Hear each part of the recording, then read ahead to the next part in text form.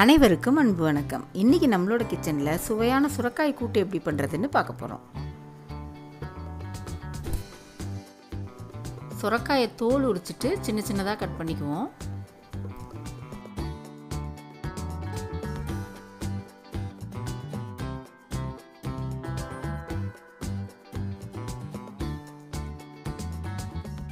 இந்த சுரைக்காயில் விதை ரொம்ப இல்லை, பிஞ்சாக இருக்குது, அதனால் அப்படியே கட் பண்ணிக்கலாம். விதை பெருசாக இருந்தால் அதெல்லாம் எடுத்துகிட்டு கட் பண்ணிக்கணும்.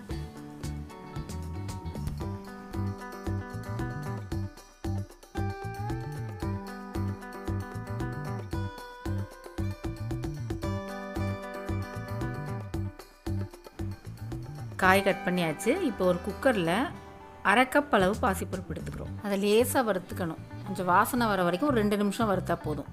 அதை கழுவிட்டு அது மூழ்கிற அளவுக்கு தண்ணி விட்டால் போதும். ரொம்ப தண்ணி ஊற்றக்கூடாது. அது மூழ்கிற அளவுக்கு தண்ணி விட்டுட்டு ஒரு சின்னதாக ஒரு வெங்காயம் கட் பண்ணி வச்சுருக்கோம், ஒரு தக்காளி அதை ரெண்டையும் சேர்த்துக்கிட்டு 4 பச்சை மிளகாய் இந்த மாதிரி கட் பண்ணி சேர்த்துட்டு கொஞ்சமாக மஞ்சத்தூள் சேர்த்து எல்லாத்தையும் ஒரு வாட்டி கிளறி விட்டுட்டு 1/2 டீஸ்பூன் அளவு மட்டும் மிளகாத்தூள் சேர்த்துக்கிறோம். பச்சை மிளகா சேர்க்கறனால ரொம்ப சேர்க்க தேவையில்லை. இப்போ நம்ம நறுக்கி வச்சுருக்கிற காயை அதில் சேர்த்துக்கிறோம். சுரைக்காயை சேர்த்து கிண்டி விடக்கூடாது. ரொம்ப கிண்டி விட்டால் பருப்போடு சேர்ந்து குழஞ்சிரும். காய் கொஞ்சம் குழையாமல் இருந்தால் தான் நல்லாயிருக்கும். எல்லாத்தையும் சேர்த்து குக்கரை மூடி வெயிட் போட்டு ஒரே ஒரு விசில் வச்சு எடுத்துக்கணும்.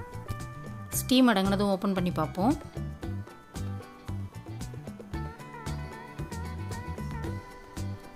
நல்லா வெந்திருக்கு. ஒரு விசில் வச்சா போதும், ரொம்ப வச்சா குழஞ்சி போயிடும். தண்ணியும் அதே மாதிரி அளவாக தான் வைக்கணும். ஏன்னா சுரைக்காயும் தண்ணி விடுன்றனால பருப்புக்கு மட்டும் அது மூழ்கிற அளவுக்கு தண்ணி விட்டால் போதும். இப்போ எல்லாத்தையும் சேர்த்து ஒரு வாட்டி கிளறி விட்டுட்டுவோம்.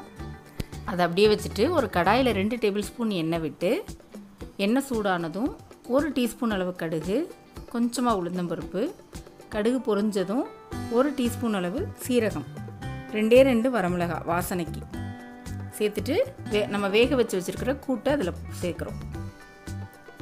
ஒரு சின்ன தாளிக்கிற கடாயை வச்சு தாளித்து கூட கூட்டில் கொட்டிக்கலாம். இந்த மாதிரி செஞ்சு காமிச்சா நல்லா தெரியுன்றதுக்காக இப்படி செய்யும். இப்போ தேவையான அளவு உப்பு சேர்த்துக்கிறோம். சேர்த்துட்டு எல்லாத்தையும் கிளறி விட்டுட்டு ஒரு 2 கொதி வரணும். நல்லா கொதிச்சிருச்சு. இப்போ கருவேப்பிலை கொத்தமல்லி தூவிட்டு அடுப்பை ஆஃப் பண்ணிடலாம். அவ்வளோதான், நம்மளோட கூட்டு ரெடி ஆகிடுச்சு. இதுக்கு தேங்காய்லாம் எதுவுமே சேர்க்க தேவையில்லை. தேங்காய் சேர்க்காமலே இந்த கூட்டு சாப்பிட சூப்பராக இருக்கும். இது அப்படியே சாதத்தில் போட்டும் சாப்பிட்லாம். புளிக்குழம்புக்கும் இது நல்ல சூப்பரான மேட்சாக இருக்கும். இதை நீங்களும் ட்ரை பண்ணி பார்த்துட்டு உங்கள் பதில் கமெண்ட்ஸில் சொல்லுங்கள். கூடவே நம்ம சேனலையும் சப்ஸ்கிரைப் பண்ணிக்கோங்க. நன்றி.